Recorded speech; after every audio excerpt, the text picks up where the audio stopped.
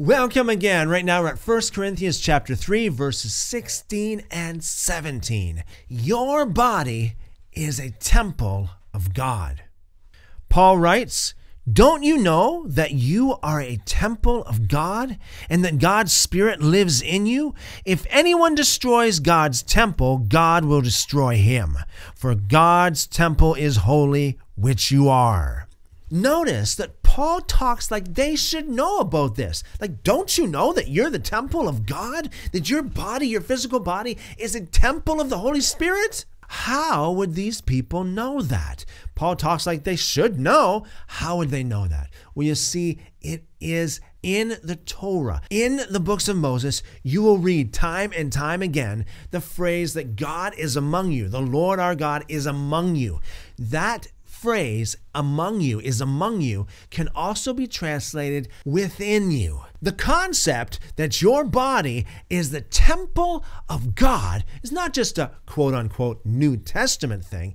It goes all the way back in Scripture. That is why Paul rebukes these people. Like, don't you know this? You should know this. Now, you see, here's the issue. There are a lot of people out there that claim to be believers, claim to be Christians, claim to love Jesus, claim to believe in the Bible, and claim to be born again. But they do a lot of things against their physical body that harms it.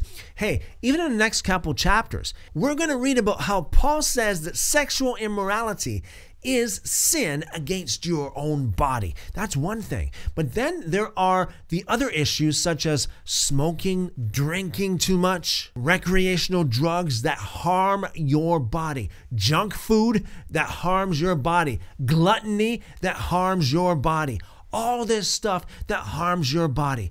You ought to be very careful on what you do to your body. You ought to be very careful that you do not do anything sexually immoral that harms your body. You ought to be very careful you don't do anything that could harm you, be it smoking, be it drinking too much, be it the use of recreational drugs, anything that could harm your body. Lots of junk food, lots of gluttony, things that can hurt your body. Because don't forget, your body is God's temple. Can you imagine how angry God would be if someone just went up to God's temple in Moses' day and just trashed it or just did some kind of harm to it? If you are truly a believer, if you are truly a Christian, you need to be very careful about what you do to your body.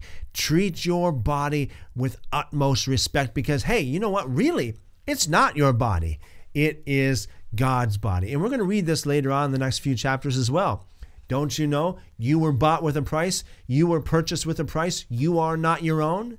Until then, seek God with all your heart. And if you do, you will find him. Call upon him and he will show you great and mighty things. Love you guys.